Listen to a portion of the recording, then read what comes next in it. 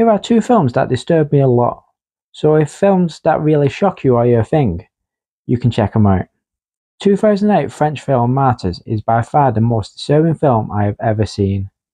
When watching the film, you have to imagine it's real to fully engage emotionally into it, and I went too far into this one. It's absolutely brutal and shocked me to my core.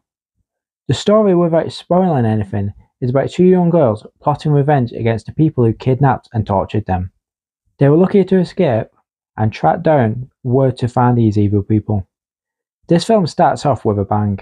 I was already shocked 10 minutes into it, and it doesn't let up. It's such a hard watch, however, I couldn't stop. My eyes were wide open and my jaw hit the floor come the end. Definitely not a film that should be recommended really. It's not a film I could say I enjoyed at all, but I was completely gripped. The writing is great, the acting is brilliant. It's a really heartbreaking and thought-provoking film to sit through. I think about it every now and again, and I just feel sad really.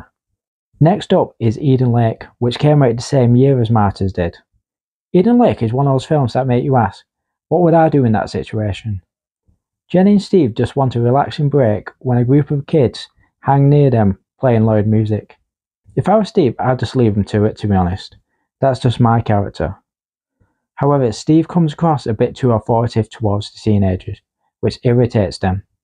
Their first interaction goes how you think it would. What happens from then on is very dark and intense.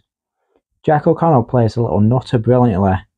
When a certain event occurs, he wants blood and won't stop. Like I said, it's a very intense thriller with great acting from Kelly Riley and Michael Fassbender. It contains a very, very disturbing scene and has a killer ending that makes you go, oh no.